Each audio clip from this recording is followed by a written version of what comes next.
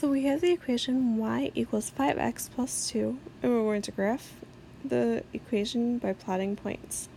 So we're going to just choose points of -2, -1, 0, and 1. And now we're going to replace x in the equation for -2. So this is -10 plus 2, which equals -8. So y equals -8 for the first point.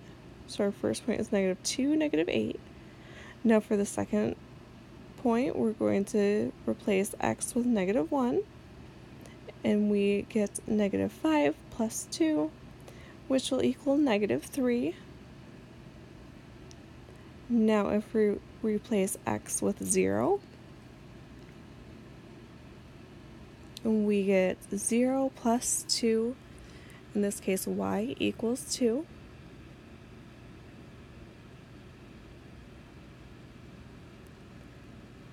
And last, we're going to substitute x for 1, and we get 5 plus 2, which equals 7. So we have 4 points. We have -2, -8, -1, -3, 0, 2,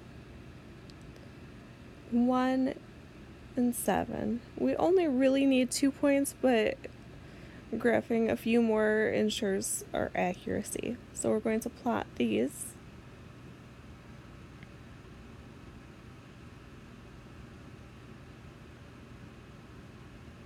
And now we are able to draw our line to graph this equation.